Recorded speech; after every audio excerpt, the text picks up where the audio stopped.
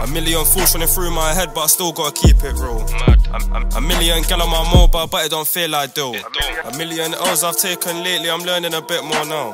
I look at myself like Rems go win, cause I don't wanna look like them boy there. I didn't wanna be there, bro, no helping hand on. Woodgreen is known to be one of the most dangerous areas in the whole of London, with the gang WGM, aka Woodgreen Mob, being one of the most feared gangs in North London. So it's no surprise that one of the most dangerous GMs in North London reps the Woodgreen Mob. Steeler was born in Angola, Africa, before his family immigrated to the UK when he was 10. Steeler actually grew up in Tottenham in North London. Steeler would be homeless growing up and would be involved in crime from as early as 14. He would be arrested multiple times for drug charges and possession of weapons.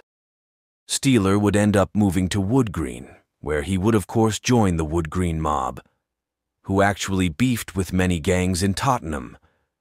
Steeler would very quickly become one of the most popular and feared members of the Woodgreen Mob, gaining himself the nickname Axeman along the way. At only around 15 or 16, Steeler would be scoring on his ops, such as shooting Bangisa NPK, stabbing Stretch NPK twice, and scoring on a few N15 members. As he was making a name for himself, he became a target. N15 members, Big Dev, Rev 24, and Littles, would stab Steeler and leave him in a coma. Fortunately, Steeler would survive, and he was looking for revenge.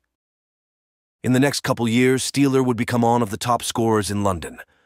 Steeler would stab NPK members like Mad J, Andre, Starts, and Moe. N15 members like Big Dev, Rev 24, DT, and Littles. He also famously axed Birdie NPK, Tiny NPK, Mute NPK, Fresh N15, and 2 other ops.